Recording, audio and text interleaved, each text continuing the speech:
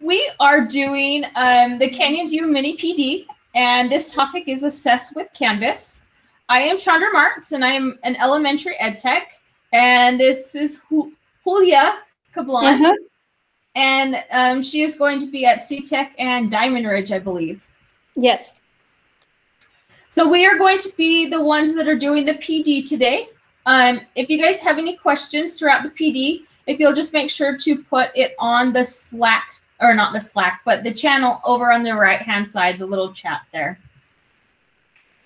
As we are presenting, make sure that your sound is off. But like I said, if you have any questions, go ahead and put it right in that chat and we'll be good to go.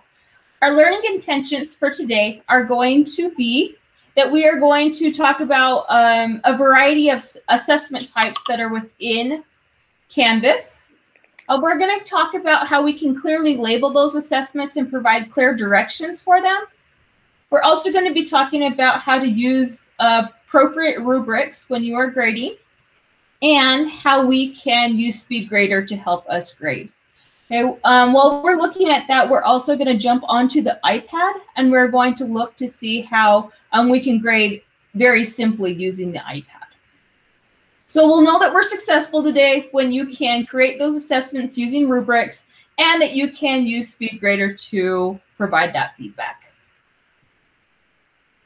Remember that when we are doing any sort of planning for our classes, we need to think about the instructional priorities. So then when we are looking at assessment, we are looking at cognitive rigor. How can we encourage our assessments to be have that depth of knowledge? Not every assessment we do is going to have that first level of depth, and not every assessment we do is going to have a DOK of 4, but we need to make sure that we find balance in what we're doing so we can support our students as well as challenge them. Okay, Julia, you're up. Okay, I'm gonna explain there are the types of assessments that you can do, and then we will go over the SpeedGrader and adding rubrics. So there are so many types of assessments that you can put. The assignments, discussions, quizzes, external tools, and not graded assignments. So do you want me to go over each of it, or is there any specific that you want to do? Just go ahead and talk about each of them. Okay, then, okay. So are you going to? I'm going to stop my presenting, and I'm going to let you present. Okay, perfect. And present now, Chrome tab. Okay. Can you see right now? Can you see my screen right now? Yes. Awesome. Okay. Everyone can see that, right? Assignments is going to be the first type of assessment that you can put. So how you are going to add your assignments? Just give. So you're going to go to. Let's go here. Sorry. You can go to the assignments, and on right top corner there's plus assignment sign. You can click on that. Well, yeah, we can't see your screen. We can only see the assignments tab that you still have up. So sorry about that. Okay, now share. Now can you see better there? Because I switched the tab, so that's okay. Can you see right now? Yes. Okay, now I'm gonna start over. So in order to create an assignment, you are going to come over here, assignments, and then you can click the plus sign on the right top corner, and then you can put the assignment name over here, the directions over here, and then points. If you want, if you can change the points, the grading scale to percentage, completing, complete, points, letter grade, GPA, or if you want, you can do not graded. This is going to be for practices, or if you want to do formative assessments, not graded assignments will work the best. And then you scroll down, and then you are going to click on save. So Chandra will explain that more in a minute. I would like to show you another type of assessment as discussions. This is an assessment type that I love. So how you're going to do it? On the left-hand side, again, discussions, and then plus discussion. And then again, name your discussion, and then explain your question. And here is the good part. If you want, you can post it to all sections, or if you want, you can put it like you can put it as a group, and then you can choose your groups. So if you want, later I can show you how to set up the groups, and then you can save this discussion to your groups as well. Another type of assessment is going to be quizzes. Quizzes. Just leave. Okay. And then again, you come on the left-hand side, there are quizzes, right up plus quiz. And this is going to ask you a classic type of quiz or new quizzes, but I would like to go with the classic type of quizzes here. Submit. So again, we can go on to go into details a lot more later, but I'm just showing you like how to set it up. So again, you name your quiz, explain the directions, and then on the questions tab, plus new question, and then you can write your each question type. There are so many different types of assessments over here. Questions, you can make multiple choice, true, false, fill in the blanks. We can go into detail with these later, but I'm just showing you how to set it up. Here again, you can come to the quiz type. You can make it ungraded, or you can make it practice quiz, or you can make it as a survey or a quiz. And for some schools, you can sync it to Skyward, and you can change the assignment group. You can let the kids to take this quiz many times if you want. And assign to, you can assign to everyone, or is only a certain section of your classes. And I think we went over all types of assessments, right? There's just one more, I'm sorry, I've totally forgot. For the assignments, this is called LTI, and there's another Kenyan SU course for that. And this is really, really helpful, and this is one of my favorites. So when you put your assignments, you can come over here. For the submission type, you can say external tool. And then you're going to have this window open, and then you can click on find, and you can put different sections over here. That includes educations, or Khan Academy, or Nearpod, or Quizlet, or quizzes. Like, you can connect it to the other outside resources. And this is going to be the assessment. Now I'm gonna go back to the presentation. Can you see the presentation now? Yes. Okay, awesome. So the assignments, discussions, quizzes, external tools, and not graded assignments can be your assessments. And Chandra, do you want to go over this? Clear? Yeah. Mm-hmm. So when you are creating an assignment, okay, in your oh my gosh, let me get my train of thought. When you're creating an assignment inside of your modules, you want to make sure that it is something labeled that the students are going to be able to see very easily. So when I'm looking at this one over on the left-hand side, this is like inside of your modules. So for example, she's doing welcome to 3D art. And notice how she has her let's begin, she's got the sketchbook, she has the weekly quiz, the final turn-in, and starters. So basically every week, she has those same concepts that are going from week to week to week. So the students, it's very clear for them to be able to see what they're doing and how they're doing it. The more clear that you can be when you're creating your assignment titles or your module titles, etc., the easier it's going to be for your students to see where they need to be. It's going to be easier for the parents, and it's going to be easier for you because you're going to be getting a lot less emails back or a lot less questions back. So for example, if you notice, one thing that she did very well is she added the little graphics, those little images, those little icons, and that is so easy to do. If you are on a Mac, I'm going to take over the screen again, if that's okay. Sure.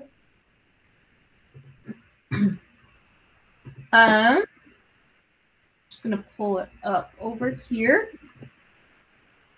But if you are on a Mac computer, you can just go to the three little dots on the left or the right-hand side of your screen.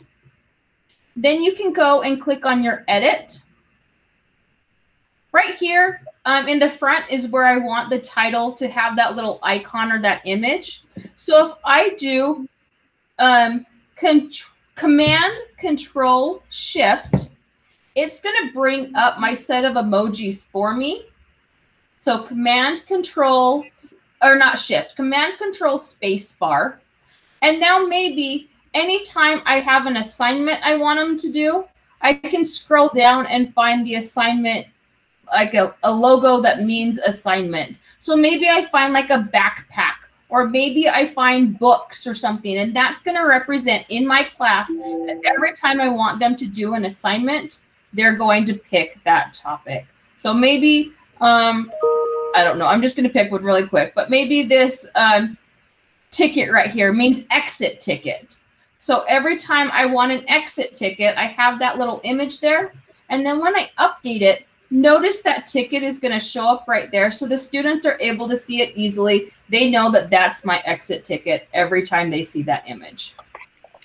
Okay. Another thing that I can do is I can come to my three little dots, and maybe I have a lot in my modules. Maybe I have a lot like pages and different things like that. But every time I have an assignment, one thing that maybe you're going to do is increase that indent.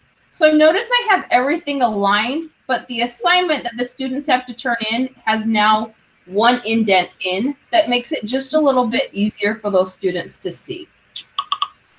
Okay, if you do not have a Mac and you have a PC instead, the way that you find it on a PC, let me find my screen again. On a PC, sorry, it's going to be the Windows button plus a period. So if you have a PC, that's how you're going to bring up those small little icons to be able to add those in as well. So that's just a little bit easier way to do it.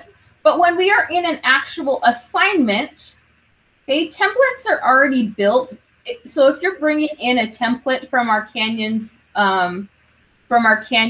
templates that we've already have built in Canyons Commons, or not Canvas Commons, sorry, then they already have things that are built. So when we're looking at our assignment, notice that it's also very clear. They have images that are going to help those students when you're creating. So you have those images there that it's like, here's what your instructions are. So every time they see that backpack, they know that that's going to be the instructions. Anytime that they see that the arrow pointing or whatever, that's going to be the guidelines. And then anytime you have like technical help or support that they need, so maybe they're using Flipgrid and they need to know how to use Flipgrid, or maybe they're creating a discussion and they need to know how to use that discussion. You can throw those in there, and once you have those, literally you could simply like copy and paste them over from assignment to assignment, really. And it would make it really easy for you to not have to redo everything every time, but make it very clear and understandable for what your students are trying to look at, see, and do. So that is clearly label assessments. Did we have any questions with that? I don't see any. Okay, Julia, I'm going to put you back on. Okay. And so we are going to start grading the assignments. Is that okay with you? So we created the assignments, and now we're going to use Speed Grader to grade the assignments. So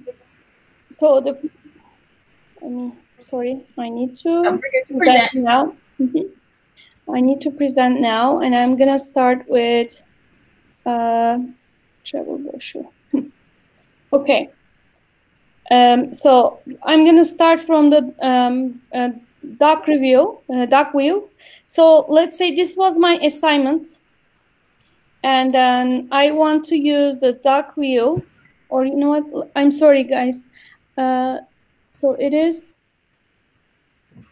Yeah. Sorry. Let's start over. So we're on the Speed Grader. This shows how to grade the assignments. So this is an assignment. This is what I put before. And then if you can see when you are on the assignment page, on the right-hand side, it says Speed Grader. So when you click on it, you will be able to easily grade the assignments. The first thing that I would like to show you, as you can see on the right top corner, it says student 4. Can you see that? Can you see my screen? We can only see build a biome review. It's not showing us your editing. Okay. So you will probably need to present entire screen instead of presenting just change. Then I'm gonna okay, give me a second. Stop. I'm gonna stop share and then go back to share, and then I'm gonna do the window. Is that okay? Yep. Okay. I would do entire screen if you're able to do entire screen, because that means that you'll be able to see everything. Okay, so let me do it that way. I am okay. Entire screen, share. Okay, now is it better? So here is my okay. So I'm on the assignment. On the right top corner, it says Speed Grader, and then I clicked on it, and I come to this page. So here on the right top corner, I can see the student names. But if you want, you can hide the student names, or you can see only students with ungraded assignments. So what do you do? On the left top corner, you see the gear button. When you click on it, it says options, and then sort student list according to the day they submitted, or student name alphabetically, or the submission status. For example, it will prioritize the students or assignments needs grading or not submitted, etc. Or on this button here, it says hide student names in the Speed Grader. If you want, you can hide it, or if you want, you can see the student names. Right now, I'm going to hide all the student names here, and then you are going to add on to that. So I really like hiding student names. One reason is you know that you don't want to have favorites, but you always have favorites in your class. Hiding those students' names makes it so you're not grading based on who it is, but what their work is. And so I really like hiding those student names because it really helps me grade more fairly and more equitably. Exactly. Thank you for pointing that out. So we did the Speed Grader for an assignment. Right now, we're going to do it for the discussion because this is different. So in this one, you have the discussion board over here. There is no Speed Grader on the left corner. It's kind of hidden here. So you're going to click on the 3 dots, and then you will go to Speed Grader. And now I can see what the student puts here, and then I can grade the student's work from here. So this was for discussions. And Doc View, this is a very helpful tool. So when you put the assignments, okay, so I'm going to hide the student name here, options, the student names. So perfect. So you can have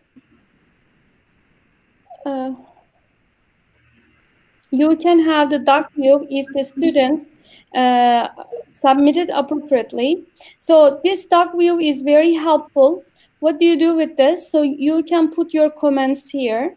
For example, let's say I like the student put the reasons to visit or the stories. So what I do, I just want to put a comment over here. I just say great job here. Okay. Or if you want, I can go ahead and then highlight this section, for example, and then if I would like, I can put a comment here, great job, or fix this. If I want to delete this comment, I come over here and click on this trash can, and then after that I can click on it, delete that one. If you want, you can see this as a whole screen. You can make it, minimize it. If you want, you can put a comment over here, like a huge comment, if you want to see it. And you can change the color of your fonts or background, or you can change the size of your comments. Totally up to you. Over here, this is very helpful for giving feedback to the students. If you want, so for example, for an art assignment or something else, you can even draw on it. You can change the line, thickness of the line, or the color of the line, or your shape. If you want to delete it again, you can come over here, click on the trash can, and delete it. So this is a great way to give feedback to the students. Or another way in the SpeedGrader to give a feedback to the students, in the assignment comments, you can just put your comment to the student and then submit it. Or you can put an attachment showing, if a student needs to work on that. Or you can put a video, or even you can record your own video and then put it as a comment to the student. So these are the great way to give feedback to the students. Leah, can I add on to that? Sure. So one thing I would highly suggest is day one, week one, whatever you're doing, make sure that when you are doing your assignments, you're spending a lot of time providing that feedback. Make sure that when you're providing that feedback, it is very clear. So she put great job because she was in a hurry, but when you're doing it, make sure that you're very explicit on your feedback. Great job doing blah, blah, blah, blah, blah. Or please make sure that, and whatever you're giving that feedback for, make sure that it relates back to your rubric, because you're grading not necessarily on spelling that day. Maybe you're grading on the thought process or the comparing and contrasting. So while it's important that they have great capitalization and spelling, we need to make sure that we are grading on what our rubric is telling us to grade on, and we're providing that feedback based on it. The other thing that I was going to mention is that on that week one or the day one or week one, please make sure that you teach your students how to go back in to see the feedback, because you guys are spending a lot of time creating that feedback. But if the students never go back and look at it again, it's not going to do any good. So what you want to teach them to do is, they've submitted the assignment. They see that they have a grade for that assignment. Now teach them to go back to the assignment, open it back up, and once they have opened that assignment back up, they will be able to see your drawings on it. They'll be able to see the comments to the side of it. And there may be a little feedback button up on the top right if you've added comments that they click on, and their results will show up there of what you want to provide feedback for. I'm not exactly sure what you guys all teach, but remember that when you are teaching, provide the feedback that is relevant to that grade level. So make sure that you are not providing too much, not providing too little, but make sure that it's meeting the needs of your class. So, all right. All right. And SpeedGrader, it's really helpful for a teacher because you are giving like prompt feedback. It is easy to grade it, and once you grade it, the kids can just like get it really fast, and then it's prompt feedback. It's going to be helpful. Okay, in order to grade it really fast and in order to give specific feedback, rubrics rubrics are the amazing tools. So how do you do it? Again, you click on the assignments and then you choose your assignments. And then, so once you save it and publish, you can add rubric. So I'm going to go over here, go back to, for example, this is my rubric. This was an assignment from a student. And then I put a rubric here. So let me go back to the assignments. So over here, I have my rubric. If you want, you can add the rubric, change the name of the rubric, and then change the contents over here. So let me go to another assignment here really fast. And then, for example,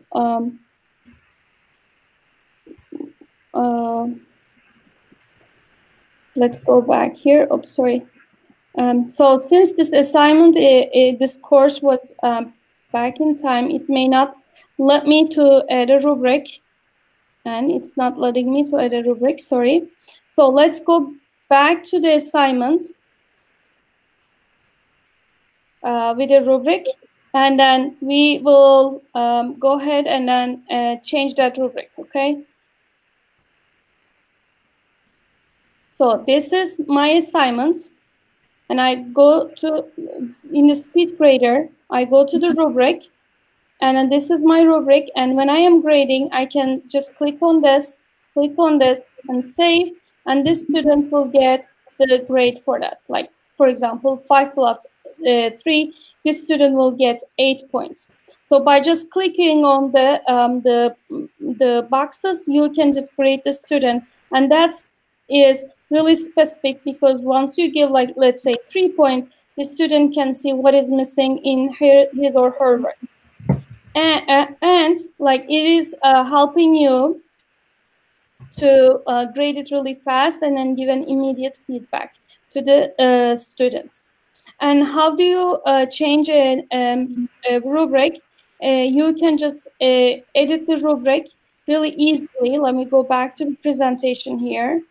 So since it's not letting me to add a rubric or change the rubric right now. So what you do, for example, in this assignment, you just, at the bottom it says plus rubric. And then after that, you can put the title of the rubric. You can put the description, and then add the points by clicking on those pencil icons. And then you can adjust the points, and you can add, if you have like a very tech-savvy person, and then if you would like to have your outcomes, you can add outcomes over here, or you can add lots of criteria, different criteria over here. And there are different choices over here. You can just adjust it as you would like. Once you created your rubric, you will go ahead and then update the rubric. And you can use the same rubric for other assignments as well. Let's say you have a presentation assignments in different topics. You can use the same rubric for similar assignments. And when you are grading, as I said, like while clicking on the boxes, you just, and then save, you just give the grade to the students. And if you want, you can change the rubric, edit the rubric again. So do you have any questions related with that? So the reason why the rubric was not able to set up, or she wasn't be able to change it or add it, is because you have to add it in the beginning. So make sure that when you go in to add your rubric, you add it before you add the assignment. Otherwise, it's really tricky, and you may have to remake the assignment to add that rubric in. Yeah, and my this class was my last year's class, and then I had those students left, so I was not able to change it. Okay, and Chandra, if you would like to move on. Yep. So I'm going to take over using my iPad now.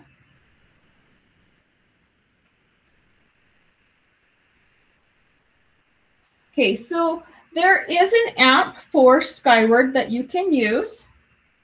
or not for Skyward, for Canvas. And it is this yellow one down here at the bottom where it has 19 messages, okay? And it is called Canvas Teacher. There's one for Canvas Student that you probably use all the time. This one is for Canvas Teacher.